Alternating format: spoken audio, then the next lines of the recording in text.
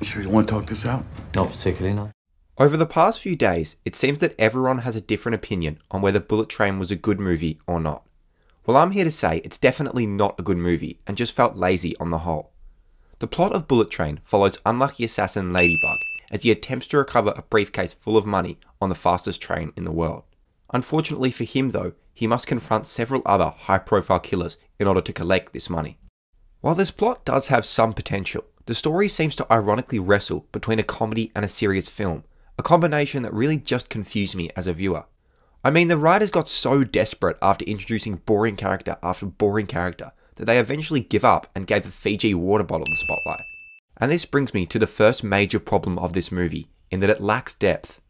There seems to be no imagination in the film, as we never go into any interesting backstories regarding any of the main characters, and almost everyone seems to be motivated by greed. The story never really goes anywhere new, with assassins just being chucked onto the train for fight scenes until someone eventually wins. This isn't helped by the themes of luck and fate either, as they never allow for any connection to the characters, and once again just seem forced into the plot to try and give this movie some depth. It doesn't seem to relate to its audience at all, as the characters just seem to be killing each other left, right and centre, only to move on 30 seconds later to another fight scene. With all this being said, however, you could argue that the plot is completely irrelevant in this film, and that it should be judged on its action and comedy.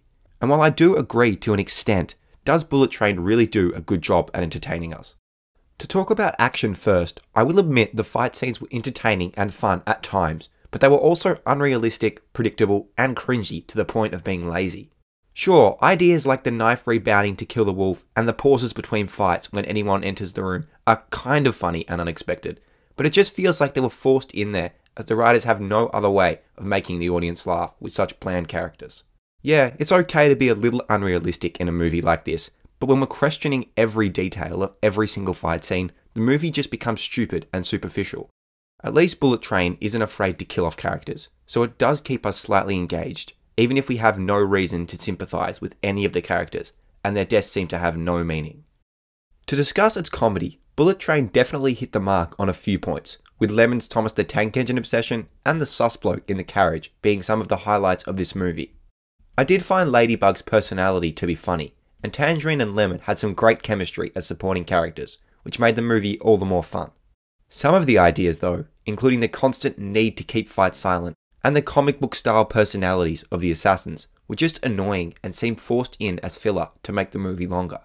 I'm sorry, but the Prince, the Wolf, and the Hornet were also painfully unfunny, adding absolutely nothing to this film.